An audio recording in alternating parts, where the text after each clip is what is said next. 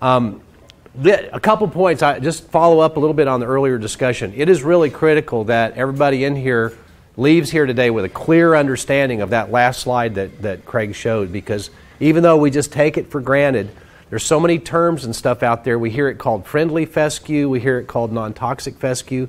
Either of those could be either endophyte free or not, or the novel endophyte. I mean, there's nothing there that says it's got this special endophyte in it. So one of the benefits of the alliance that has come out of this is that a lot of us collaborate together and talk about stuff like terminology. Let's all call it the same thing, just so that as we have a conversation, everybody knows what we're talking about. And so the convention that we've agreed to is novel endophyte fescue. So you'll hear that it's starting to come out automatically now, Dennis, instead of trying to make sure that you say that instead of non-toxic or something like that. So that's what we're talking about. But this is another example of this collaboration. This is a spreadsheet that Joe Horner put together.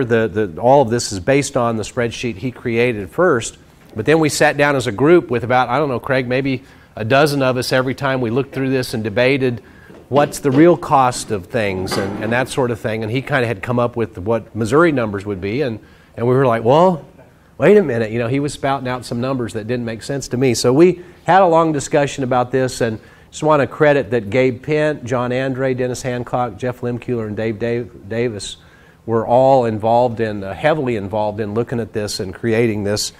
And so that's the idea of the alliance, is to get our heads together and come up with one message rather than having mixed messages whenever you read or hear somebody talk about this. So the goals of the economics team that developed this presentation were to create this transparent decision tool, or in other words, a spreadsheet with an agreed upon methodology and the input costs, so that we could look at cost and benefit of replacing infected fescue with of toxic fescue with novel endophyte, and come up with some clear consensus on what the costs are going to be, and then to communicate that so that producers that take this on and make the decision to convert, they really do know the economics and why they're doing it, and there's some basis for that. I'll make a comment about that at the very end of what I think about basing everything on economics, but we'll proceed under that goal this morning. So the objectives, I'm going to review the 3 renovation strategies, and I think, John, you're going to actually talk about 4 a little bit, but there were 3 major renovation strategies we agreed were the big ones that we wanted to talk about. So I'll talk about those a little bit. I'm going to explain the spreadsheet, and for those the grad students and agents and stuff sitting in here that advise farmers, I'll make some comments about that for you. You all know how to use spreadsheets, and this is a good one. We want to compare the costs in Missouri with what costs here are on the East Coast, because we found that was a big thing we had to discuss. We're going to talk about how stocking rate, pasture productivity, and possible combinations of things that might be existing on a farm would go into thinking about how the economics turn out. And then we're going to end by spotlighting what are the key economic drivers in this decision. What is it that is going to make us decide whether or not to renovate. So I want to start by just making clear that this whole effort is not as anti-Kentucky 31 as you might think. Most of us have had a lot of experience with Kentucky 31 tall fescue. This particular scene is from my home farm, but this is very, very, very poor soil, tobaccoed out for centuries. It's a very poor. You can't crop anything on here, but tall fescue, Kentucky 31 in this case, does great. And I grew up on that farm where the pastures were planted before I was born, and they're still there. So talk about persistence, right? That's what we would all, there's a lot of great things about this plant, and from a conservation standpoint, this farm would not be what it is if they hadn't planted that Kentucky 31 back then, because there was this was just all barren, cropped out, just really, really poor quality stuff, and now it grows a lot of grass and a lot of beef. So it makes a great solar collector and a rainfall collector, and that's the most important thing in these pasture-based systems. So keep that in mind. We're not going to be totally anti-Kentucky 31, and you'll see why I'm saying that later in the talk. So let's talk about the costs and benefits. We've all seen pictures like this. This is from a study that we did with developing heifers. Those gains that you showed earlier was from these cattle, and it's like night and day. You just walk out there and you're like, man, what's wrong with those cattle? And when you see them side by side like that, it really makes a big point in people's minds. But most people are used to looking at this all the time, and they're just like, well, that's what my cows always look like. This just doesn't, we live with it our whole life. So if we're going to replace this, we've got to think about the costs, and they can be broken out into, what's it going to cost to kill the fescue to begin with, the pasture that's there. There's costs associated with planting the smother crop, planting the novel fescue once you get that ready. And then a very important piece of this is the opportunity costs. And what we mean by that is when we kill a good pasture, for the next year or so, we're not going to have any production from that. So Reed, when you take out a pasture, you got to figure if you're stocked at the level that you can stock your farm, where's the feed going to come from for a year for those cattle? You have to buy hay, or you have to do something to replace that. And so that's built into this. And this is one of the things we're still talking about and debating, because some farmers, I heard somebody say they're understocked. Well, if you're understocked, that becomes not a big deal, because you don't need all the grass that you're producing already anyway. You can give up some and be fine.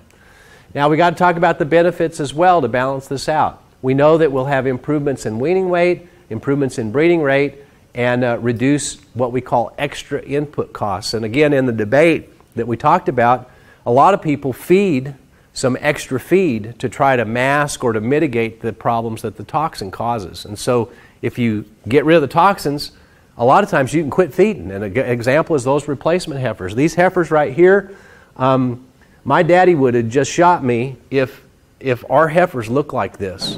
And the reason ours don't look like this is because we feed them about 6 pounds of grain a day, all during development. And so they would look more like this. They'd still be a little shaggy or whatever, but they'd have the body condition and they'd breed and everything because we feed the heck out of them.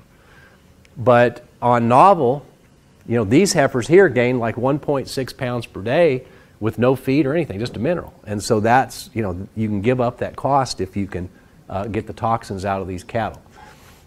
So let's start with these 3 renovation strategies, because everything I'm going to say will be built around this. And most of my talk actually is going to be built on the spray, summer smother, spray system. And we often hear this called just spray, smother, spray. And that involves a sorghum Sudan or pearl millet are the 2 most desirable summer annuals for doing that with. And you spray glyphosate in the late spring, plant your summer smother crop, and then spray that out in the late summer, and then plant in the early fall. So that's the most common one, and the one that we consider the standard. One that was developed actually in Missouri, and we kept it in because there's quite a bit of this done in Missouri, less here, but they spray in the fall and then plant a winter smother like rye, and then they come back in and they graze that out all the way into the late spring. They spray it in the summer, and then they plant in early fall. And then the spray, weight spray, which this was one actually that Nick and John did a lot of research. You'll hear more about it later when John talks. But that one involves no smother crops. So you can imagine there's not that cost of the seed for the annual and that sort of thing. Basically, you just spray it you control seed heads in the spring. You spray this once most of the fescue has kind of done its thing for the year. You spray it in maybe midsummer, and then come back and spray it again late summer, and then that early fall planting. And so that one is one that there's a lot of interest in for folks that are kind of in a bit of a hurry to get this done. You don't want, or for one reason or another, don't want to deal with the summer smother crop. So the decision tool is a simple spreadsheet. Again, I think most of you have worked with spreadsheets, but it's just basically a way to let the computer do a lot of calculations for you in a systematic way. And so the way it's constructed, we're looking at the outcome for these 3 renovation strategies that I just talked about, so there'll be some comparisons of those. And then there's 4 sections of the spreadsheet. There's the land preparation costs, or the initial killing, the planting costs for the novel fescue, the opportunity costs, this idle land and smother crop costs and benefits, and then the payback or the outcome. So that's the 4 sections, and I'm going to kind of show you one slide for each of those.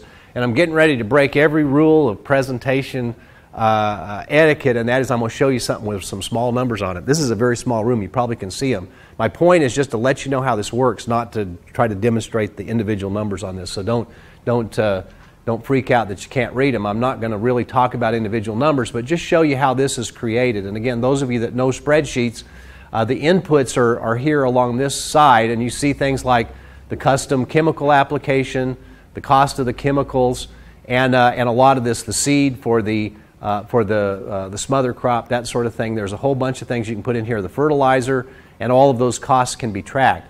Now you see a lot of this stuff over here is zero. For example, lime, we have 0, 0, 0. The assumption is that the pH is good. So again, it's got to be customized to the farm because the pH is not always going to be good, but the pH is going to have to be controlled for each of these strategies. So that's something that we just need to just tell you that there are some things that will have to be filled in. Some people will have those costs, many will not.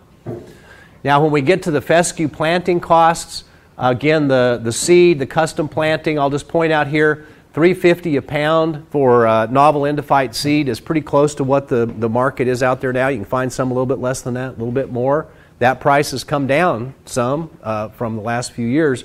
But if you think about, if you add that out and you figure what your state's recommendation, in this case we're using 15, that's just a little over $50 for the seed. And we have a lot of people that say, well, I'm not going to plant it. That seed is so expensive. Well, look at the cost of any other seed that we have out here, and it's not really that expensive compared to alfalfa. It's cheap. So we, I talk to a lot of producers about this, and they just say, "Oh, seed's too expensive." But they don't. I say, "Well, how much is it?" They don't even know.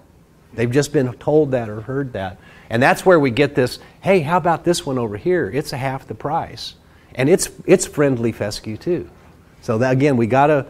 This terminology thing, we get in trouble with some of these costs. But again, a little bit of nitrogen is definitely recommended in here, and the same comment about the fertility, that we've got to think about how much that is actually going to cost us. Now, this is a little more complicated, and don't want you to get bogged down in this, but this is the section that we input a custom haymaking cost, value of pasture, and value of hay, and this is where we come up with that opportunity cost. So if I'll just point out one piece here and talk about this, but we know that we will have changes in yield in the spring, summer, and fall, and this is in year one. This is the year that we run the smother crop in the summer, and so you can see here it's negative 23, which means we have less cow days to graze in the spring, and we have less cow days to graze in the fall because we've killed that pasture. But we get a benefit from the summer smother crop, 90 extra cow grazing days. And so, again, we debated out all these numbers, but we can see that negative is in the second year as well, and that's because we don't get the full yield out of this new pasture we planted. We've got to stay off of it. We'll get part of the yield, but certainly not all of it. And then by year 3, you see this goes to 0, and that means that we're back to the same productivity that we had in the pasture before we started the renovation. And so this is going to become important later on. So this is kind of the way it is defaulted, that we lose production the first 2 years, and then the third year we're back to where we were to begin with. Now finally, on the payback, this is where we have to input what we expect our improvements to be. We have a place to put the stocking rate in there. We have the weight of the calves weaned pre-renovation and after renovation, so about 52 pounds is the default there. A little less price per pound on the feeder cattle because they're heavier, so we've got to account for that. We're assuming a 10% increase in the calf crop. And again, Craig, you showed data where it was like 48% bred versus 90%, and that would be almost a 50% increase or 45% increase in that percent in that improvement of the calf crop, and that's extreme. And so if I used that in this spreadsheet, you'd see it would pay back in less than 1 year to renovate your fescue.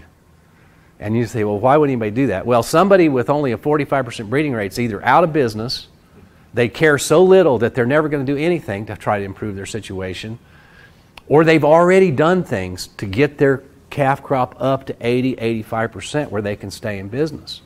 But they've done that with feed or maybe they planted a Bermuda grass pasture and they're doing that sort of thing. But they've done something to mitigate that.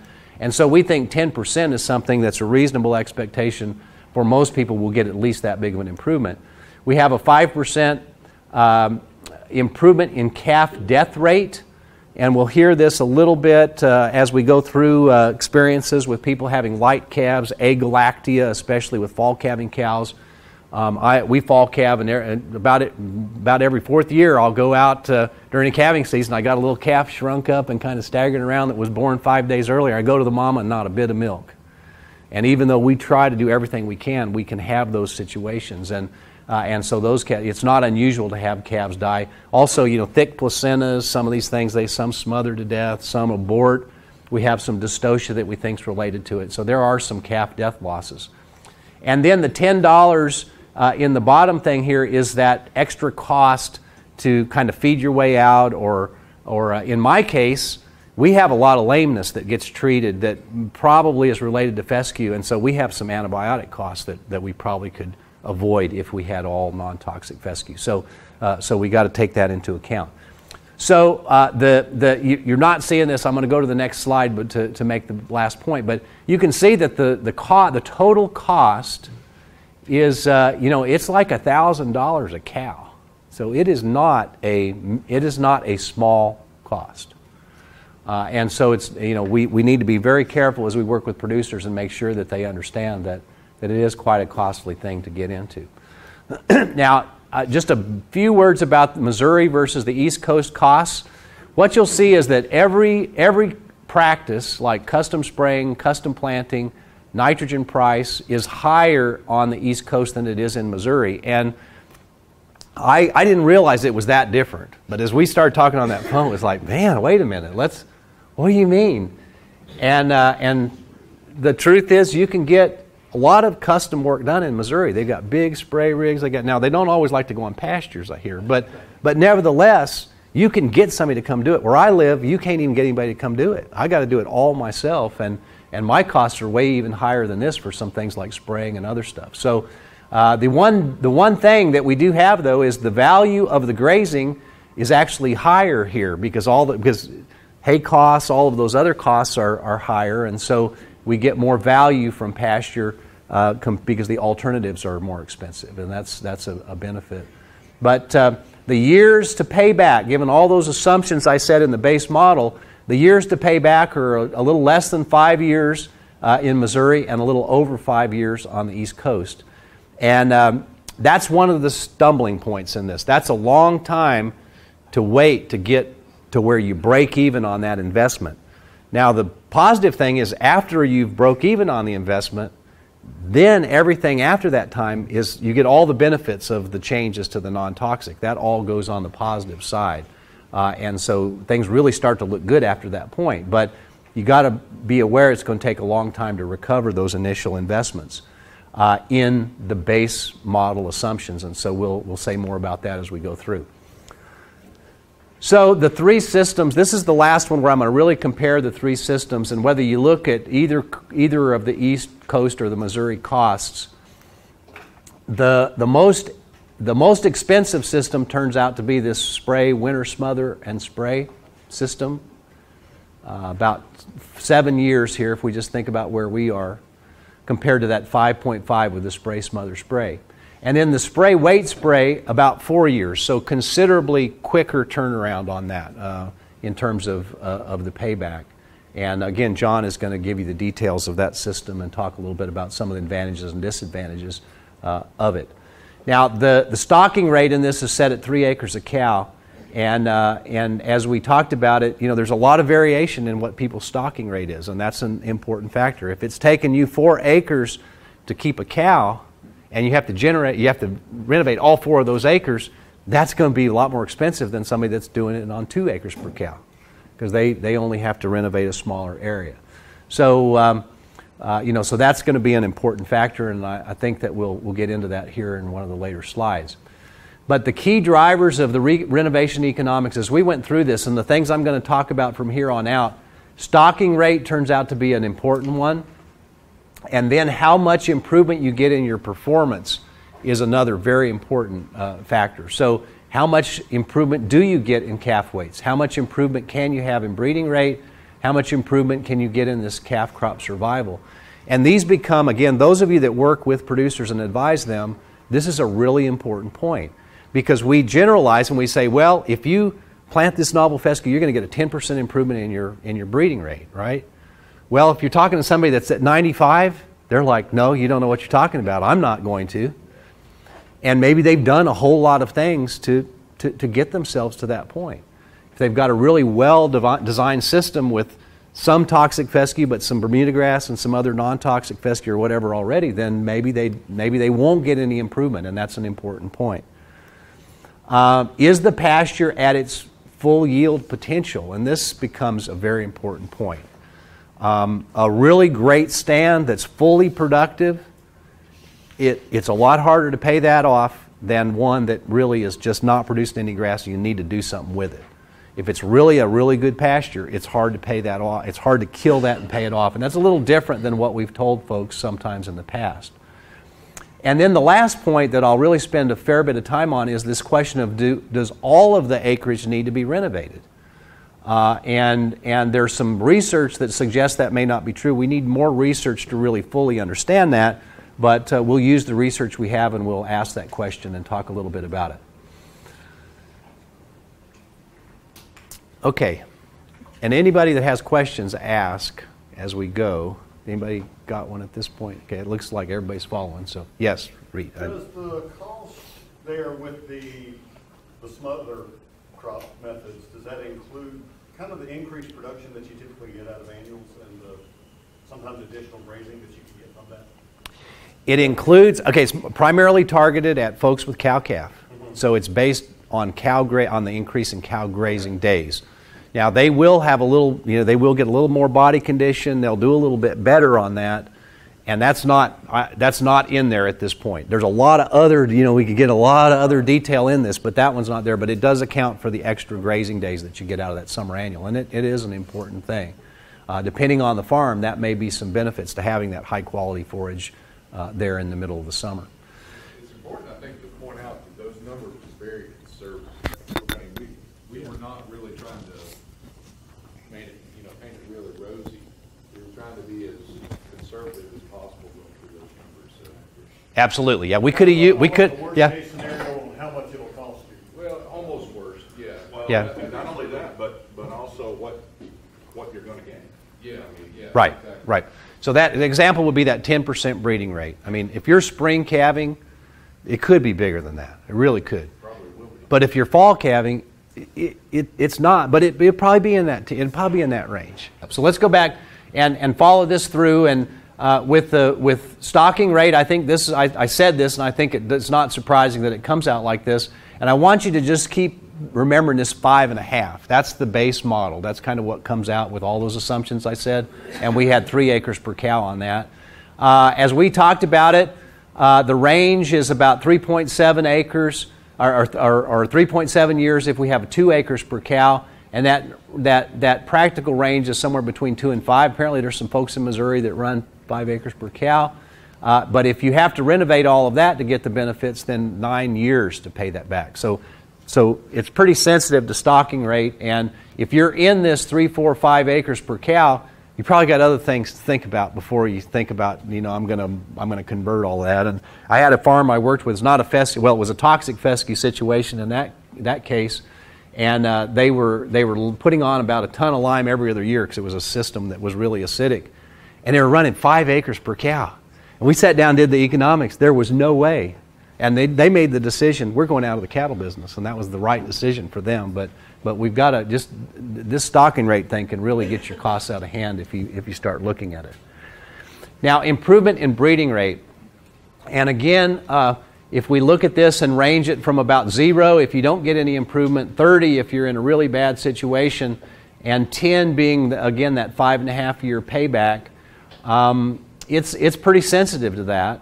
And so if you're down 20, if you could improve it 20%, let's say if you're in the 70s, 75, 73 year in and year out, you probably can get potentially could get a 20% improvement, and that would cut several years, a year and a half actually, off the time to pay back for this system. Where if you don't get any improvements in breeding rate, it's a decade. I mean, the breeding rate becomes one of the, as you said, the breeding rate is one of the biggest economic drivers of this whole thing. Now, calf death loss, this is one that I We do pretty good on our breeding rate because we're fall calving. We're still in the high 80s with a mostly toxic system. But at home, we do have calf death losses around this 5% year in, year out average that we think is related to toxic fescue. So if you have none, 7 years. If you have a lot of them, say you're losing 15%, again, that less than 4 years. So pretty sensitive to this, but not quite as sensitive as this breeding rate change might be. Okay, these pastures need renovation. And this is a pasture I pass on the way to our farm, and sometimes I just wonder. There's cows grazing out here. They continuously graze it, and there is grass there, but they're probably getting half the production or less that they could out of this land. They could have twice as many cows if they would do something and manage this system. And so everybody, this is an extreme example, but everybody, especially this year, everybody has some pastures that they may look at and say, man, I got to do something. This one, it needed renovation last year, and this year it's destroyed because of the way that it's been so wet and difficult to graze without pugging up pastures. And so that's where we need to be thinking about renovating instead of pastures that are in, maybe our best pastures that are in really good shape. So the way that we looked at that, we said, okay, if we go to that year 3, and I showed in the spreadsheet, the default is we come back to the same level of production. But if we can get some benefit in extra cow grazing days from the acres that we renovate, then we can go from that 5.5 that assumes no improvement in total cow grazing days. We start cutting some years off of it. And you see it's not that sensitive to this, but you can pay it off a year or two earlier if you do get some improvements. And 100 cow grazing day per acre is maybe a doubling of yield from that pasture if you think about that. So the 150 is extreme. That would be about a 75% improvement in yield on a lot of these pastures. But again, something we need to think about that does matter, and brings us back over to this statement that if you have land that needs to be renovated, seriously, put a novel into fight. It's almost a no-brainer. Don't put toxic fescue back where pastures need to be renovated. So the next point is this final question of, do you need to renovate all of the pasture with novel endophyte? And this is something that I guess as we started, again, year and a half, 2 years ago when we started talking with this group, this was one where we had to talk about this a lot because the general feeling was, well, we need to get rid of all toxic fescue and replace it all. And of course our seed company partners that are in this, that's kind of what they would like us to say, right? But on the other hand, if that makes if that scares everybody off, then what have we done? And so there's some research from Arkansas, and you've already seen this once, and you're going to see it again. But what they showed was that when they took spring calving system, and they renovated 25% of the acres to non-toxic fescue, that they completely recovered their breeding rate. And so instead of that 48% or whatever it was, they got it up to 80%, which is the same as if they renovated all of the toxic acres to novel endophyte. So that's pretty big. Now, if you look at the data, they didn't get all the improvements. They got no improvement in weaning weight. The weaning weights were the same. But if you think about it, the way that they used this, they used it very strategically by putting the cows in there before the breeding season and during the breeding season. So they got the toxins out of them about a month ahead of the breeding season, and they overcame that breeding problem. But then they were out. They had to go back to toxic fescue because it was an all fescue system. They had to go back to toxic fescue for the late summer and fall when it's so toxic. And the calves had to, the cows and the calves had to deal with those toxins still, but it overcame the breeding problem. So if you put that in the model and you say, okay, I'm going to renovate 25% of the acreage and I'm going to get this 10% improvement in breeding rate. We're back to this same assumption. That takes it from a 5.5 years to 2 years. So that one is really big. And so I'll make that point again as we go through, because that's encouraging me. What that says is that first step you take, even if you do decide I'm going to renovate it all, that first experience with it and then strategically using it to solve your problem or to help solve your problems, that'll be the biggest payback. And I like the idea because then if it works, then they're going to be like, man, I'm going to renovate this over here next because I got such benefit from the first. And the benefit will be a little less because you're not going to get any more improvement in breeding rate by the next renovations, but you'll start getting the weaning weight. So I think that it actually is something that I'm pretty excited about finally understanding how that works. So let's talk about some various strategies or scenarios you could use. Again, these are the defaults for Missouri and for the East Coast, and these are all East Coast from here down. But if your pastures, all your pastures need renovation, and you go through this and do it, and you get 100 cow grazing day improvement across the farm per acre, then that'll cut it from 5.5 years to 3 years. So pretty quick turnover payback compared to that standard. Now there's some other assumptions in here of what benefits you get from doing less and less of the acreage, but just drop here to the 25% of the acreage. That's where that 1.9 years or 2 years. And then if that 25% needed renovation and you get the benefit of the yield on that, then it comes down to like 1.5 years. So again, strategically renovating pasture that needs to be renovated and then using it strategically to help cow performance or calf performance is really where the big payback is going to be early on. Now we're going to go and talk in Kentucky at the last one, and the Kentucky folks, a lot of people spring calve, and I think all the other locations, most people fall calving. You guys are fall calving because of yeah, okay. So there's some spring calving there, but we want to make sure that we go back to this Arkansas data, and they had a much less of a effect in the fall. That should say fall calving, by the way. So fall calving, they had less than half the impact that they had on spring calving. So it was, it was much less of an issue with fall calvers. So the cow production responses are much less in the toxic. Pregnancy rates similar between toxic and non-toxic. Weaning weights are also quite similar. And then there's a lack of heat stress, because of the lack of heat stress during breeding and the fact that the alkaloids decline during the winter in stockpiled fescue. So both of those help explain why fall calvers are not impacted as well. But it's important to understand, despite all of that, toxicosis concerns are still not alleviated. You still have toxins you have to deal with. Again, my cow, I told the group the other day, I love April. Because the cows come out, we come out of the winter, they got some grass to eat, toxins are low, they start to gain body condition, everything's great. And then I typically, about mid-May, I go out there and it's just like, oh no, okay, it's that time.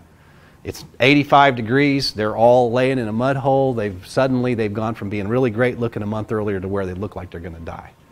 And I feel awful about it. And you could still have some fescue foot and some of those kinds of things. So we're not, just because we switch to fall calving, maybe we stay in business, but we still have a problem. Now this is some of the last detailed data I'm going to show you, but this is from that Arkansas study as well, and just to give you the full thing of what they did. They had spring calvers, they had toxic, which is the 0, they had the 25% renovation, and they had this 100% renovation. And then in the fall, they did either 0 or 25% renovation. And the point that we wanted to make is that the returns, the returns from that study were around $200 per cow for the spring calvers, and you can see that differed a little bit by how much renovation they did. But the fall calvers, they had a considerably higher return, about $270 compared to around $210 or so for the average on the spring. So there is some real viable data to suggest that maybe a fall calving system is more suited to these cows on toxic fescue. So just keep that in your mind. So to summarize, there's no question it's costly. We're looking at $1,000 or more per cow to renovate the whole farm. So it's not surprising that producers, in general, are think, man, that's expensive. And we need producers to evaluate their losses to guide that decision making. And so this is the next step of this, is to finalize this spreadsheet and get it into agent training and that sort of thing so that our agents can sit down with a producer and put in what they think their numbers are and help them to make that decision on a case-by-case basis. It pays most to renovate pastures that need to be renovated. I think that's I don't know why that seemed like a novel thing to figure out, but it makes sense to me.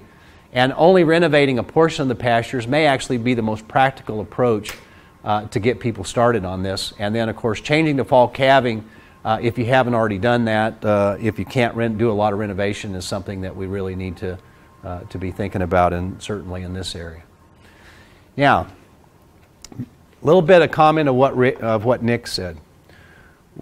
Sometimes we make the mistake of assuming that economics is what motivates all of our producers, and that if you can show them the numbers and the dollars, that they'll either do it or not do it, right? We just assume that that's true.